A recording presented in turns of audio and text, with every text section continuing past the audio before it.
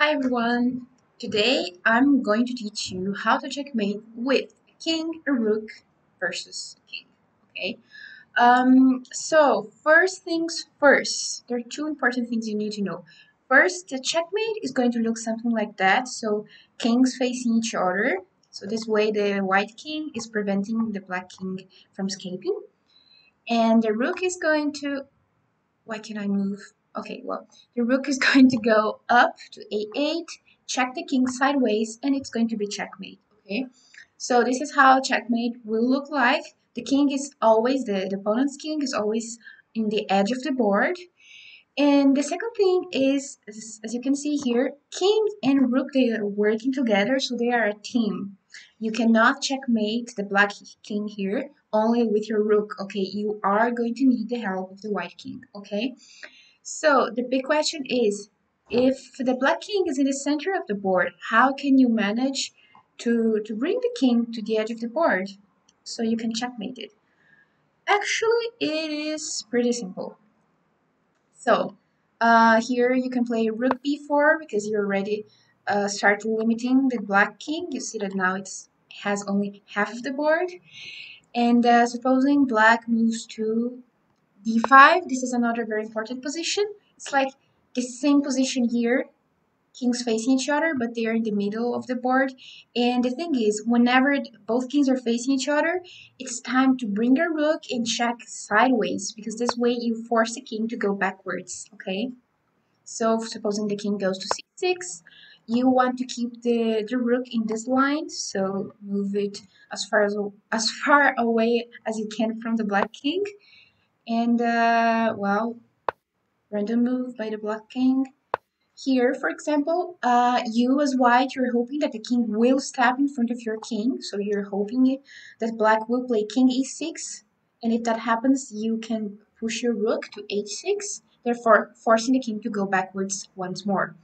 And if the king escapes to the other side of the board, what you have to do is to chase the black king with your king. So always hoping that he will eventually step in front of your king. Okay. And when that happens, it's time to bring the rook, check sideways, and force the king to go backwards once more. Oops. And you see that this way now the king has only two more ranks to go. And in the beginning he was in the middle of the board. So this method works. And yeah. So for example, in this position here, what should you do? You don't want to be the first one to step in front of the other king. So you have to wait for the black king to go in front of you. So what you have to do here is to do a waiting move.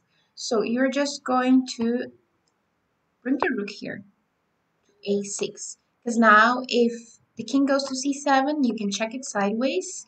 And the king is going to go to the 8th rank. And if he goes the other way, you're going to chase him with your king, okay? And it is pretty simple here. Again, kings are facing each other, time to check sideways. And well, the first step has been accomplished because the king is now on the edge of the board, so the end is near. Okay, so here again, you shouldn't play here.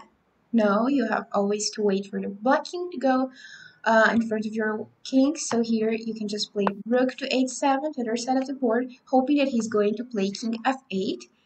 And I don't think he would play that, so and to try to escape, but then you can simply chase him with your king. And eventually yes. Now there's no choice but to play the king in front of our king. And now it's time to checkmate, okay? Rook h8 and checkmate, because again, the king cannot go to a7, neither b7, nor c7, because the king here protects all these squares. And of course, a8 and c8 go there because there's the rook checking, and it's checkmate. So I hope that was clear, that you understood my my line of thinking, and hope that helps you.